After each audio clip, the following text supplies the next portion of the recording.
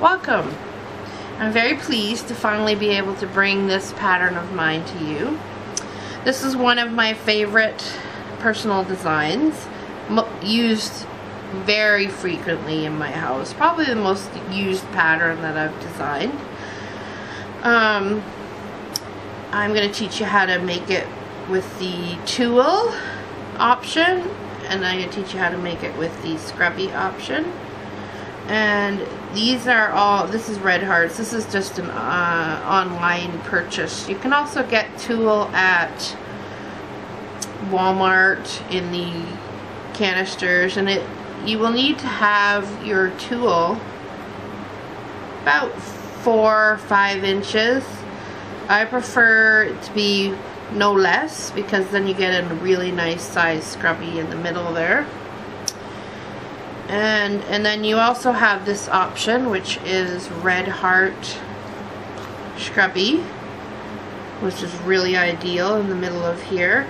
Now, at first it was a little intimidating when I looked at this yarn, like, oh no, how am I going to work with it? But I will show you how to make one of these little scrubbies. It's actually surprisingly easy and not as terrifying as I thought it was going to be. So, it actually works out quite well. And that color is a lime.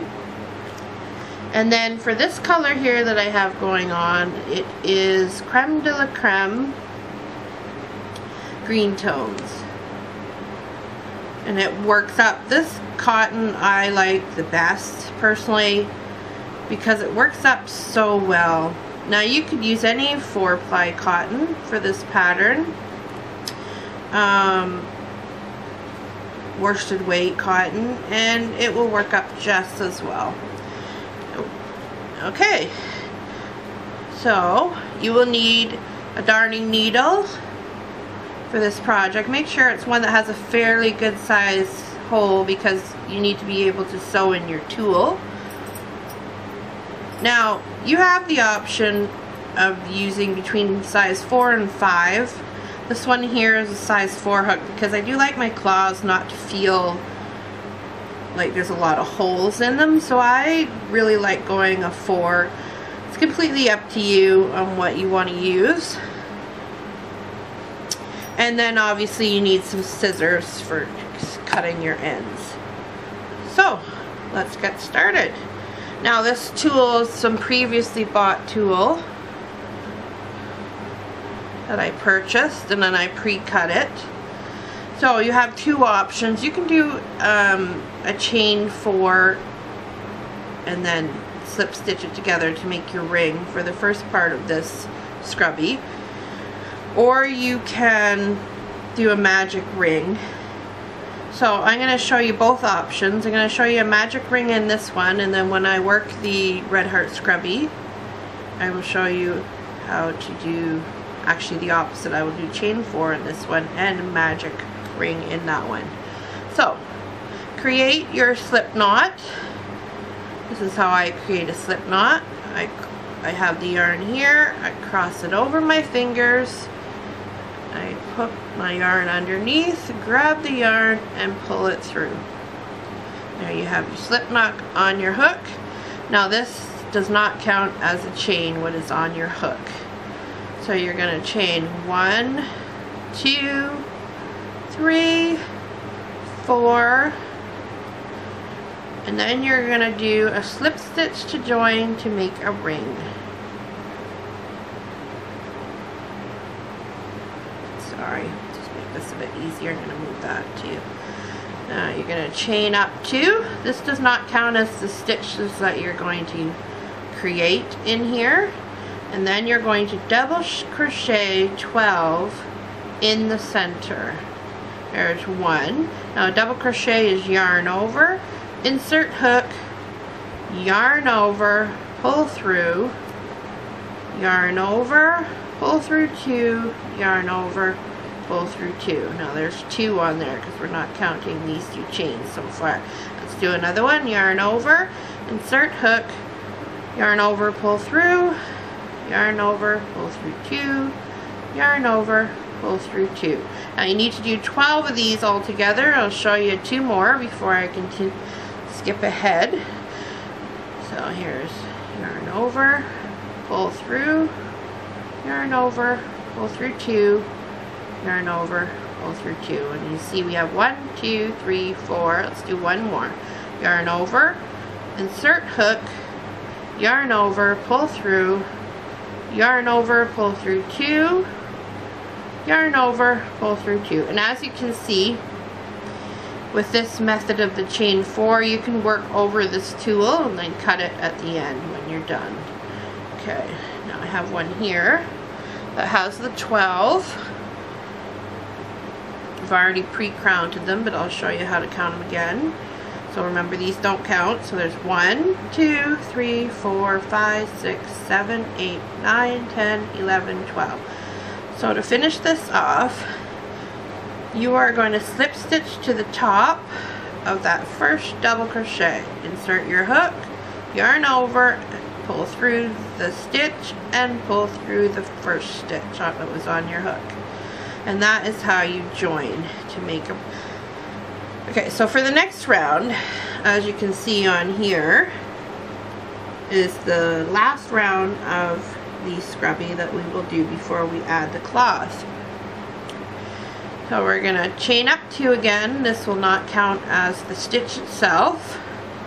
And you're going to double crochet 2 in that very same stitch that you slip stitched into. So there's 1, 2. Then you're going to double crochet 2 in the next, and you're going to double crochet 2 in the next. Now you're going to do 2 double crochets in each stitch all the way around. So you should end up with 24 by the time you're done, and you can pull that tight. I'll do a couple more to show you. Double crochet 1, double crochet 2 in each stitch all the way around, and then you'll end up with 24 stitches for that second round. Okay, and when you get to the end, you will have it will look like this. You will have 2 in the last stitch. Be careful not to count this slip stitch as 1. I make sure I do that a little bit tighter so you don't mistake it. And you're going to slip stitch again to the top of that double crochet, and then you're going to pull it through as a slip stitch again, and then that part is complete. And then you just take your darning needle. Now here's a little trick I'm going to show you when working with tulle that I find is really helpful. It also is really helpful with the scrubby yarn to do this method that I'm about to show you. Of course my tool is not going to work for me, is it? Stubborn thing. I can do this. I can do this. There we go. Okay.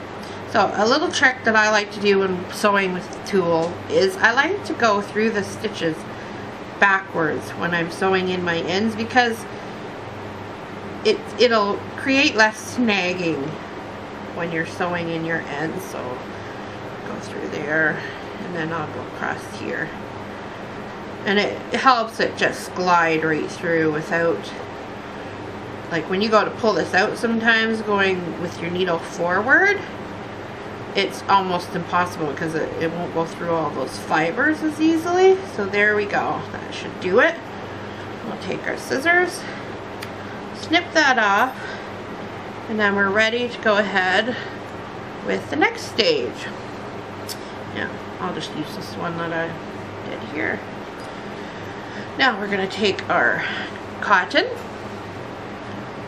Crème de la Crème,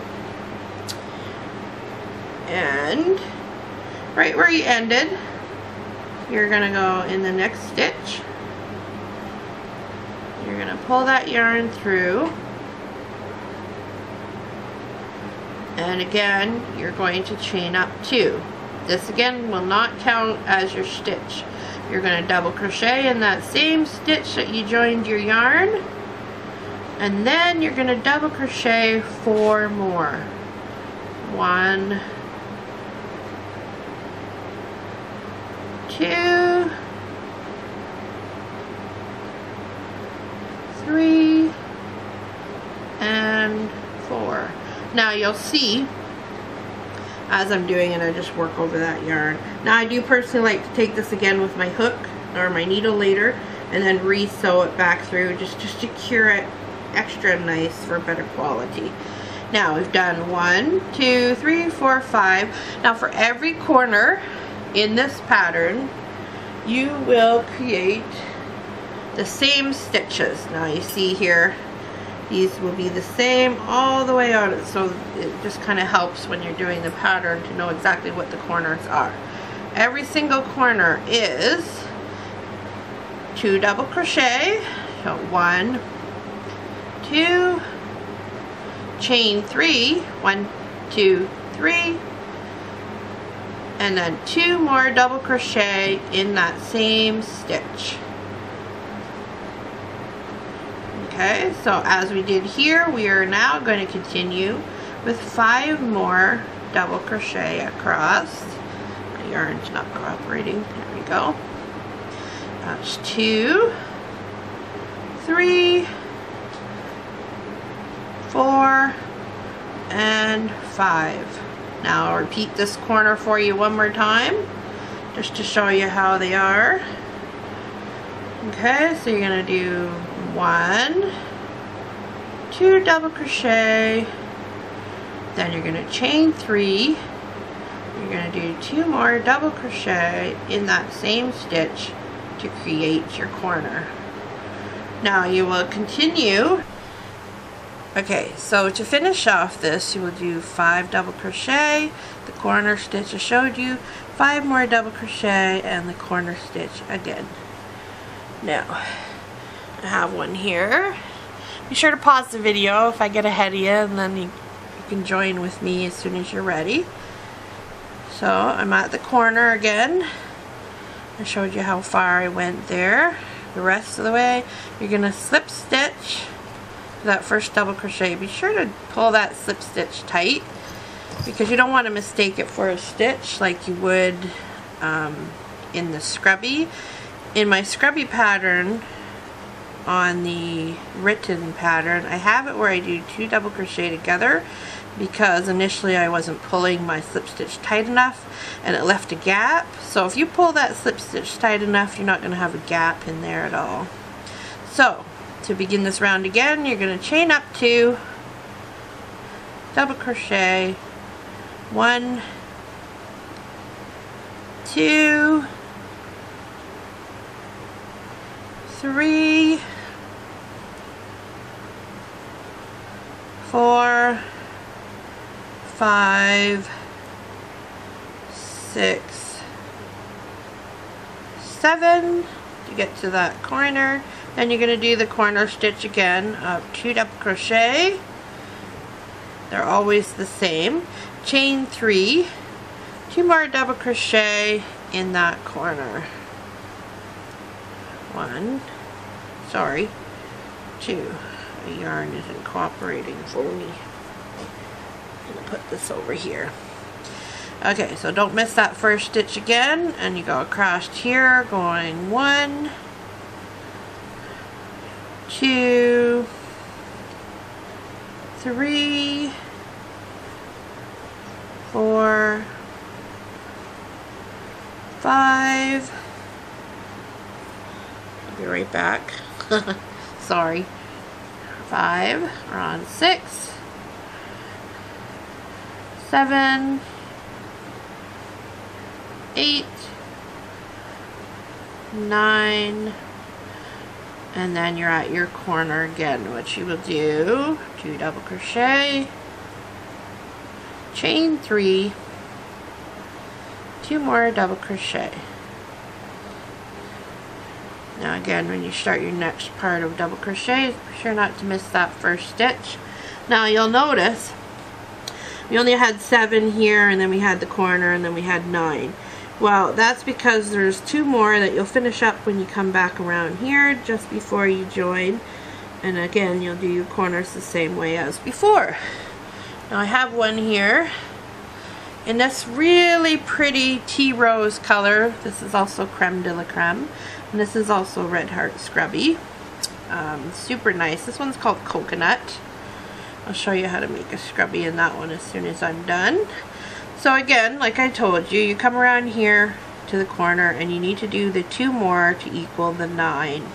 So you're gonna have 5 more than the first round. So here you had 5 double crochet, and then in this one you're gonna have 9, and it continues that way for the next rows as well.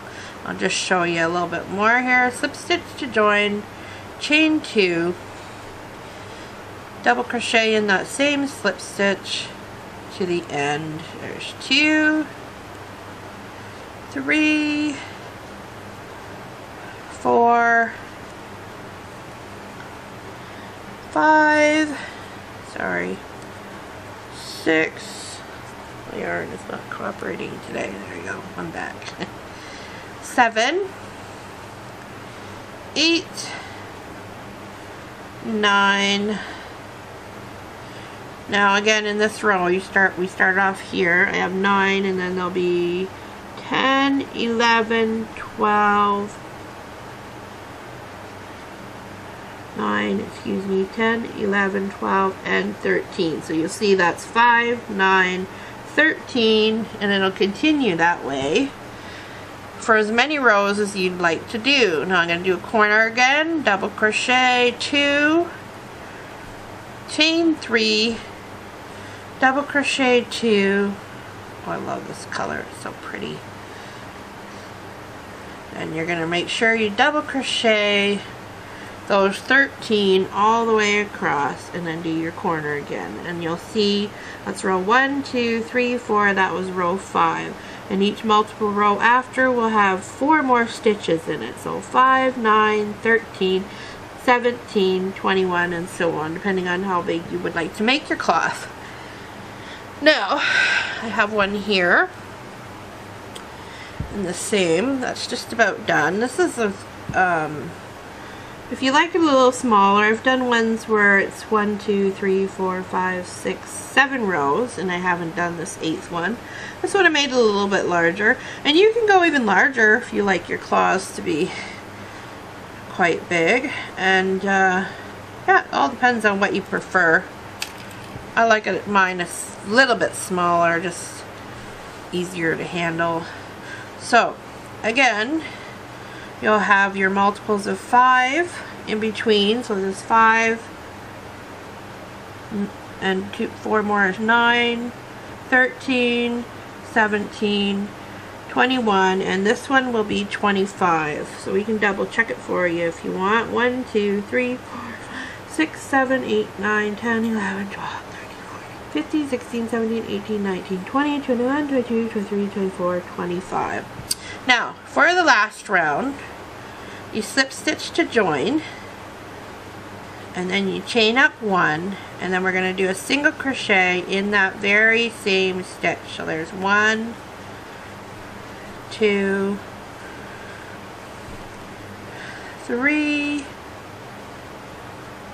4, 5, 6. Now the count might be different depending on how many rows you do, so I guess I really don't need to count, because you're just going to create like a little bit of a nice border all the way around your cloth by single crocheting in every stitch all the way around, except for when you get to your corners.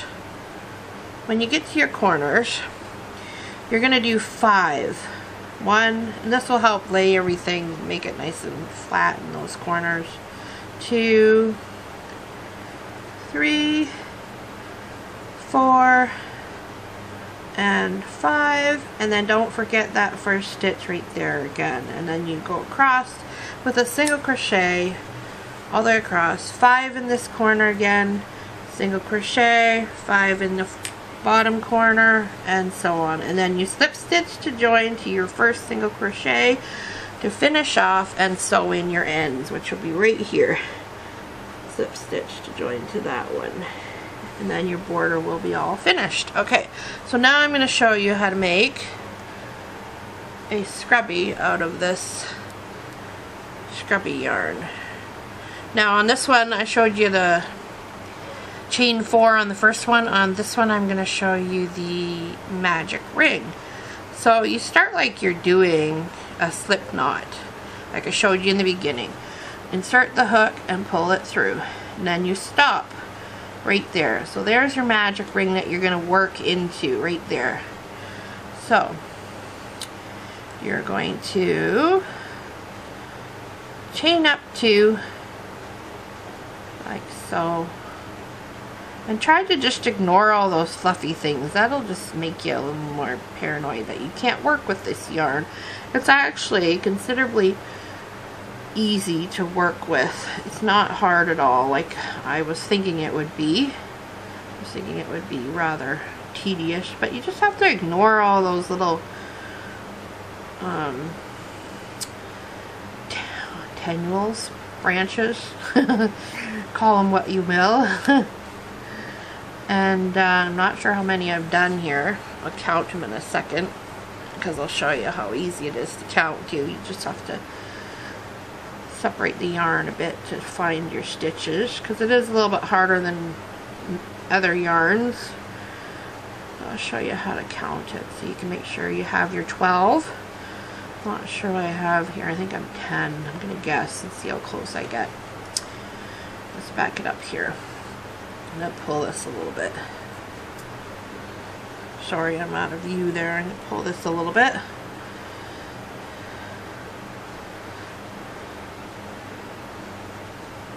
11.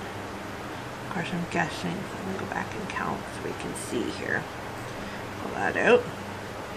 Okay, so remember your chain up 2 didn't count. And if you pull it apart, you can actually see the stitch in between there. So there's 1, 2, 3, 4, 5, 6, 7, 8, 9, 10, oh, 11. I was close. Need one more.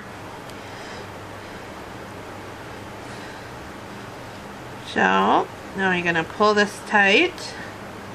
This can be a bit tricky, but it does work. Just give it a good tug. Now you're going to find that first stitch, which is right there. You can pull it apart so you can see it, and then you're going to slip stitch to that top one right there to join. Now, see? There you go. That's your first row of your scrubby.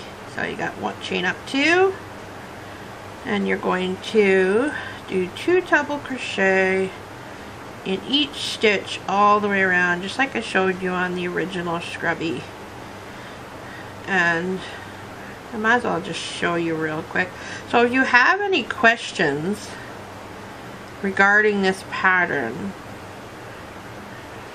that I may have overlooked, please feel free to comment with them and I can help you out.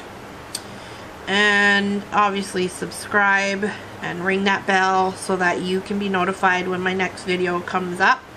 I already have one in mind that I'm really excited about.